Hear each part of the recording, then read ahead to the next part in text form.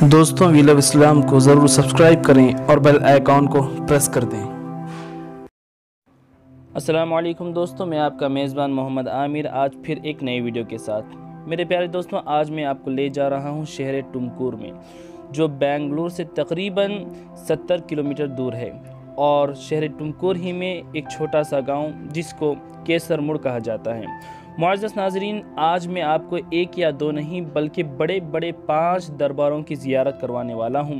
और ऐसी ऐसी करामतें आपको मैं आज बताऊंगा जो आज तक वो करामतें ज़िंदा हैं। आप कभी भी जाएं वो करामतें आप देख सकते हैं। जैसा कि दोस्तों आपने थंबनेल में पढ़ा होगा कि वलियों का सय्यदी घराना, तो आज जितने भी दरबार मैं आपको बताने वाला हूँ वो एक ही नस्ब से ताल्लुक़ रखते हैं, एक ही ख़ानदान और एक ही कबीले से ताल्लुक़ रखते हैं। दोस्तों आप जो दरबार देख रहे हैं ये हज़रत सैयद शाह मोमिन बादशाह बगदादी रहमतुल्लाह अलैह का है। आप बगदाद शरीफ के रहने वाले थे और वहाँ से हिजरत फरमाकर आप हिंदुस्तान में रियासत कर्नाटक की शहर बीजापुर में आप तशरीफ़ लाए। उस वक्त वहाँ के बादशाह इब्राहिम आदिल शाह थे और आप वहाँ अल्लाह उसके रसूल की दीन की तबलीग करने लगे। फिर अल्लाह तबारक व तआला की मर्ज़ी के मुताबिक हज़रत मोमिन बादशा क़ादरी अल-बगदादी रहमतुल्लाह अलैह बीजापुर से केसरमुड़ में तशरीफ़ लाए। केसरमुड़ का पुराना नाम दलदल था। हज़रत सैयद शाह मोमिन बादशा क़ादरी अल-बगदादी रहमतुल्लाह अलैह हज़रत गौसे आज़म रज़ियल्लाहु तआला अन्हु के कुंबे के थे, यानी आप सय्यदी घराने से ताल्लुक़ रखते थे। हज़रत मोमिन बादशा क़ादरी रहमतुल्लाह अलैह का ये दरबार आज से तकरीबन 400 साल पुराना है। हज़रत मोमिन बादशा क़ादरी रहमतुल्लाह अलैह अल्लाह के एक बहुत ही बड़े वली गुज़रे हैं और आज भी आपकी करामतें लोगों पर ज़ाहिर हैं। लोग जो भी मन्नतें और मुरादें लेकर के आते हैं वो मुरादें उनकी पूरी हो जाती हैं। और आप जो ये मिंबर देख रहे हैं, यहाँ पर हज़रत मोमिन बादशा क़ादरी रहमतुल्लाह अलैह ईद या जुमा के दिन खड़े होकर के आप नमाज़ें पढ़ाया करते थे। इस मिंबर की दाहिनी जानिब आज एक खूबसूरत आलीशान मस्जिद तामीर की गई है। हज़रत मोमिन बादशा क़ादरी रहमतुल्लाह अलैह बड़े बाकरामत वली थे। लोग अक्सर आपकी बारगाह में आकर के इल्तिजाएं किया करते थे। खुसूसियत के साथ इस गांव के हिंदू आपसे बड़ी अक़ीदत रखते थे।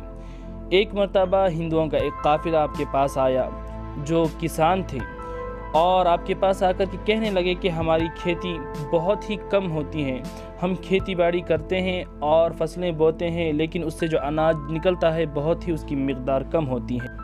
तो हज़रत मोमिन बादशाह क़ादरी रहमतुल्लाह अलैह ने उन्हें ये इनाम अता किया कि जाओ, आज के बाद तुम जब फसल काटोगे तो एक एक दाने की बजाय उसमें से 2-2 दाने निकलेंगे। तो अल्हम्दुलिल्लाह उसके बाद जब भी फसलें काटा करते थे तो उनको दुगना मुनाफा होता था। और ये करामत कहा जाता है, अगर कोई आज भी अक़ीदत के साथ अपनी फसलें बोता है तो उसके फसल में से भी एक के बजाय 2-2 दाने निकलते हैं। हज़रत मोमिन बादशाह क़ादरी रहमतुल्लाह अलैह का उर्स शरीफ हर साल सफ़र की 21 और 22 तारीख को बड़े ही शान व शौकत के साथ मनाया जाता है और लाखों हज़ारों अक़ीदतमंद आपकी बारगाह में हाज़री के लिए तशरीफ़ लाते हैं। मुअज़्ज़ज़ नाज़रीन, आप जब भी शहर बेंगलुरु आएँ तो इस दरबार में ज़रूर हाज़री दें। हज़रत मोमिन बादशाह क़ादरी रहमतुल्लाह अलैह की मज़ार शरीफ के बिल्कुल ही बगल में आपके बड़े फ़र्जंद हज़रत सैयद शाह मोहम्मद अब्दुर रज़्ज़ाक़ शाह क़ादरी अल हसनी व हुसैनी अल बगदादी रहमतुल्लाह अलैह का मज़ार शरीफ मौजूद हैं। आप हज़रत के बड़े बेटे हैं और आपकी मज़ार से भी बड़ी करामतों का ज़ुहूर होता रहता है और लोग आपकी मज़ार में आकर बामुराद वापस जाते हैं। हज़रत मोमिन बादशाह क़ादरी रहमतुल्लाह अलैह की मज़ार शरीफ के बिल्कुल ही रूबरू एक और मज़ार है, जैसा कि आप देख सकते हैं। ये मज़ार हज़रत कैसर बीबी अम्मा रहमतुल्लाह अलैह का मज़ार है। आप इब्राहिम आदिल शाह क़ादरी जो बीजापुर के बादशाह थे, आपकी शहज़ादी हैं। आप हज़रत मोमिन बादशाह क़ादरी रहमतुल्लाह अलैह के हमराह यहाँ पर तशरीफ़ लाए थे और आपकी खिदमत में रहे थे। बाद में इब्राहिम आदिल शाह क़ादरी ने केसरमुड़ की 750 एकड़ ज़मीन आपके नाम कर और इस गांव का पुराना नाम दलदल से बदल करके हज़रत कैसर बीबी अम्मा रहमतुल्लाह अलैह के नाम से इस गांव का नाम केसरमुड़ रख दिया। दोस्तों अब हम यहाँ से निकल करके आपके दामाद हज़रत अब्दुल वहाब शाह क़ादरी रहमतुल्लाह अलैह के दरबार में जा रहे हैं।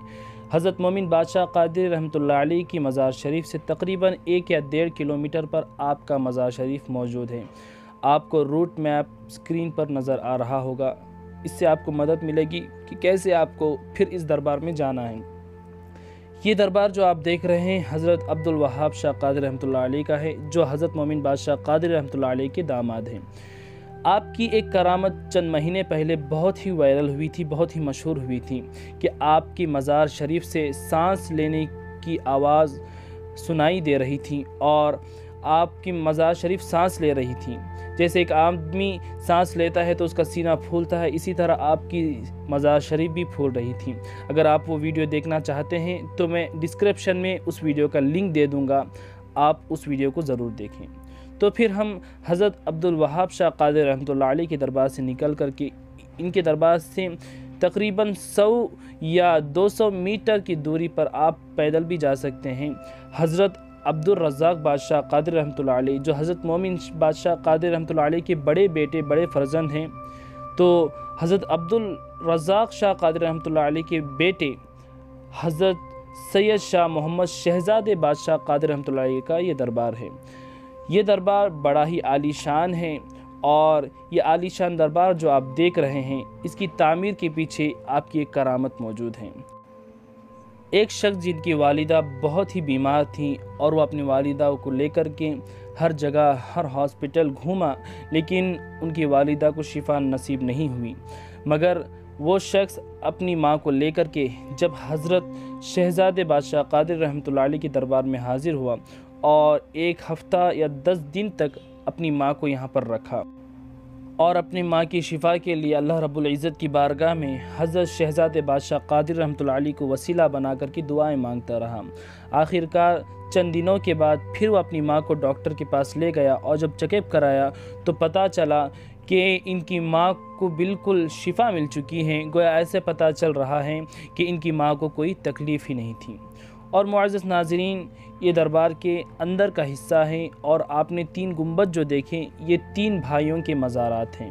یہ درمیان میں جو مزار ہے، بالکل سینٹر میں یہ حضرت شہزاد بادشاہ قادری رحمۃ اللہ علیہ کا مزار ہے اور اس کے داہنے اور بائیں جانب آپ کے 2 بھائی آرام فرما رہے ہیں۔ معزز ناظرین، یہاں پر یہ جو دربار ہے یہ بیماریوں کے شفا کے لیے بہت ہی مشہور ہے۔ جو کوئی بھی بیماری کسی شخص کو حائل ہوتی ہے تو اس دربار میں حاضر ہوتے ہیں اور شفا کے لیے منتیں مانگتے ہیں تو ان کو شفا مل جاتی ہے، الحمدللہ۔ معزز ناظرین، حضرت شہزاد بادشاہ قادری رحمۃ اللہ علیہ کا عرس شریف ہر سال 13 اور 14 محرم الحرام کو منایا جاتا ہے اور بڑے ہی شان و شوکت کے ساتھ منایا جاتا ہے اور ہزاروں لاکھوں تعداد میں لوگ یہاں پر حاضر ہوتے ہیں اور فیوز و برکات حاصل کرتے ہیں۔ معزز ناظرین، جب بھی حضرت مومن بادشاہ قادری رحمۃ اللہ علیہ کے دربار میں آئیں تو اس دربار میں ضرور آپ تشریف لائیں۔ اس دربار کے تقریباً 6 یا 7 کلومیٹر کی دوری پر ٹمکور شہر کے اندر ایک اور دربار موجود ہیں جو درگاہ حضرت حسین بادشاہ قادری عرف جوڑی مزار کے نام سے مشہور ہیں۔ اور اس دربار کی ایک کرامت ہے کہ جو بھی بے اولاد جوڑے یہاں پہ آتے ہیں اور منتیں مانگتے ہیں، اللہ رب العزت حضرت حسین بادشاہ قادری رحمۃ اللہ علیہ کے صدقے سے انہیں اولاد عطا فرما دیتا ہے۔ جوڑی مزار کا عرس ہر سال شعبان کی 21 اور 22 تاریخ کو منایا جاتا ہے۔ جوڑی مزار کی بالکل روبرو میں حضرت مومن بادشاہ قادری رحمۃ اللہ علیہ کی دوسرے بیٹے حضرت سید شاہ مرتضیٰ بادشاہ قادری رحمۃ اللہ علیہ کا مزار موجود ہے۔ میرے پیارے دوستوں، آپ کو یہ کرامت بتاتے ہوئے بڑی ہی مجھے مسرت ہو رہی ہے کہ آپ اس گیٹ میں جیسے ہی انٹر کریں گے اور آپ کو یہ قبریں نظر آنا شروع ہوں گی، اسی وقت سے آپ کو ایک بہترین خوشبو سونگھنے کو ملے گی۔ الحمدللہ اس دربار میں اور اس قبرستان میں کہیں بھی چلے جائیے آپ کو یہ خوشبو ملے گی۔ تو میں نے یہاں کے لوگوں سے دریافت کیا کہ یہ خوشبو کس چیز کی ہے، کیا یہاں پہ کسی نے عطر ڈالا ہوا ہے؟ تو لوگوں نے کہا کہ نہیں، یہ خوشبو یہاں پر سال کے کسی بھی دن آ جائیے آپ کو یہ خوشبو سونگھنے کو ملے گی اور ایک دو شخص نہیں بلکہ کئی لوگوں سے میں نے یہ دریافت کیا تو ہر شخص کی زبان پہ ایک ہی کلمہ جاری تھا کہ یہ خوشبو سال کے 365 دن بھی موجود رہتی ہے۔ یہ حضرت کی ایک زندہ کرامت ہے جو مومن بادشاہ قادری رحمۃ اللہ علیہ کے فرزند حضرت سید شاہ مرتضیٰ بادشاہ قادری رحمۃ اللہ علیہ کی کرامت ہے۔ آپ کی ایک اور کرامت بہت مشہور ہے کہ آپ حضرت مرتضیٰ قادری رحمۃ اللہ علیہ ایک دیوار کی تعمیر فرما رہے تھے تو اسی دوران آپ کے سامنے ایک اللہ کے ولی تشریف لائے جو ایک باغ پر سوار تھے۔ تو حضرت مرتضیٰ بادشاہ قادری رحمۃ اللہ علیہ کے سوار ہونے کے لیے کوئی جانور وہاں پر موجود نہیں تھا، تو جو دیوار آپ تعمیر کر رہے تھے اسی کو حکم دیا کہ مجھے سوار کر کے ان بزرگ کے پاس لے جا، تو وہ دیوار آپ کو اپنے اوپر سوار کر کے ان بزرگ کے پاس لے گئی۔ معزز ناظرین، یہ جو مزارات آپ دیکھ رہے ہیں یہ 11 مزارات ہیں اور یہ حضرت سید مرتضیٰ بادشاہ قادری رحمۃ اللہ علیہ کے خاندان والوں کی مزارات ہیں۔ میرے پیارے دوستوں، آپ کو یہ ویڈیو کیسا لگا ضرور نیچے کمنٹ باکس میں بتائیں، اور آپ دوسرا کون سا دربار دیکھنا چاہتے ہیں وہ بھی کمنٹ میں بتائیں، اور اس ویڈیو کو لائک کریں، شیئر کریں اور ہمارے اس چینل کو سبسکرائب کریں تاکہ ہماری اور حوصلہ افزائی ہوتی رہے۔ السلام علیکم۔